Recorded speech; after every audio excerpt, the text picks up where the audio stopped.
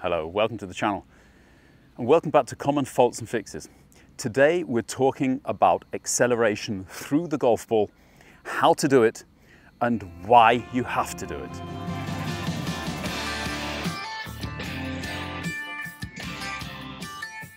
One of the most common faults in golf today is people stopping at the golf ball. Unfortunately, it's almost intuitive. When you stand opposite your golf ball and make your practice swing, it's quite obvious what you're trying to do, both to yourself and to your brain. You're trying to make a golf swing. But what happens when the golf ball's there? Are you trying to make a golf swing, or are you trying to hit a golf ball? If the latter is true, then you're not going to turn through the golf ball. And this is probably the biggest mistake in amateur golf. The golfer takes his backswing, returns his body more or less to its starting position and stops. And from then on, it's just arms.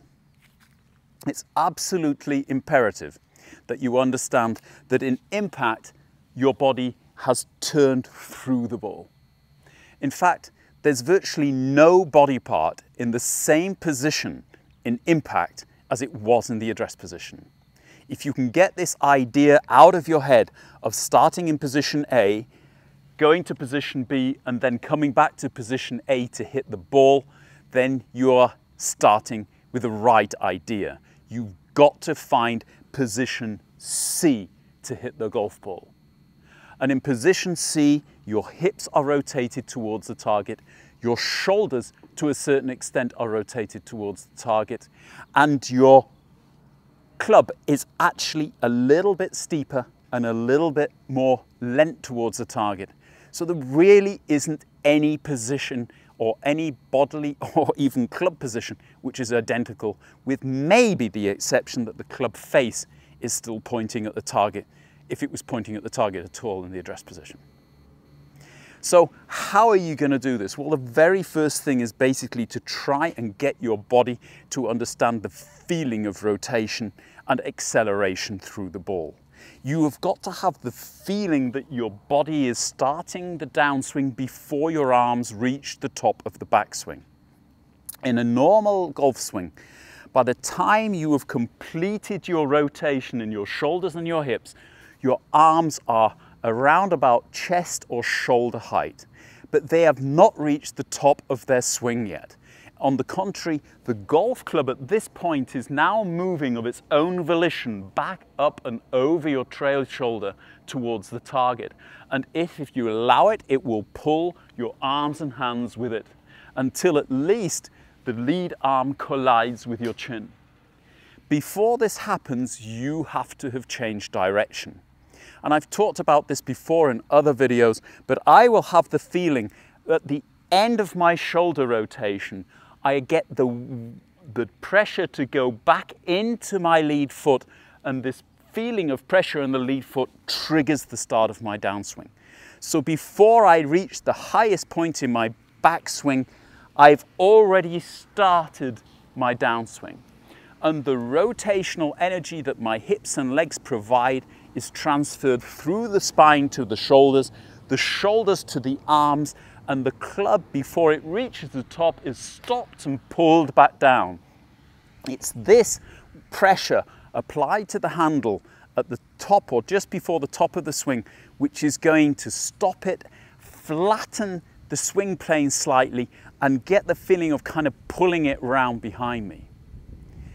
If you want to get a kind of a visualization of what you're doing, imagine you were going to throw a stone on a lake so that it skips. You would never throw the stone with your hips pointing anywhere other than at the lake. So if you're standing sideways, you would rotate and then throw. And this is the feeling you've got to get going on in your golf swing. You have to get your hips and your shoulders to rotate past the ball before you hit it. The trail arm is not going to be straight at impact. It's going to straighten after impact. So imagine if you have your hands in front of you and your trail arm is bent, in order to get that back to the ball, you have to rotate your shoulders past the ball.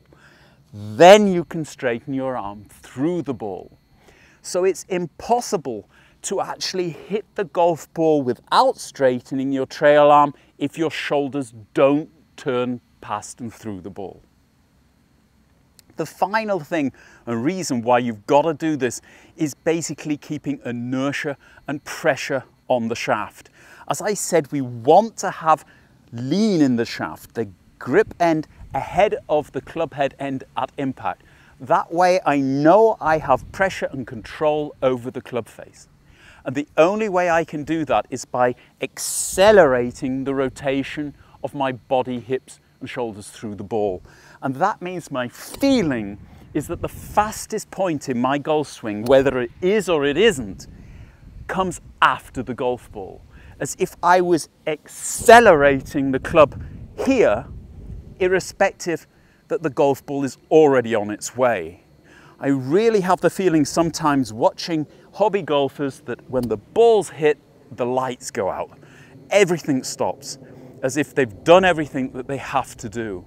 You want to get more of the feeling of accelerating through the golf ball, not stopping, not taking any prisoners, really going through the golf ball energetically and accelerating hips, arms and shoulders through the golf ball. That way there is no chance of the golf club being able to overtake you. If you are hitting the golf ball left, it's a good example that the club has probably overtaken your hands. The club face is closed and it's gone off to the left, given that you're a right-handed golfer, of course. And the trick is to turn harder to the left. The more rotational energy you can create, the further you can rotate your hips and your shoulders before impact, the less chance the arms, hands and club have of overtaking you. The trick today, don't stop at the golf ball. Move through the golf ball, open your hips and shoulders, and you will be amazed at what a difference it makes to the end result. If you liked it, hit the like button. If you haven't subscribed to us, why not? Subscribe to the channel. Big thanks to all of my patrons. If you'd like to become a patron, I shall leave a list or a link below. Until the next time, goodbye now.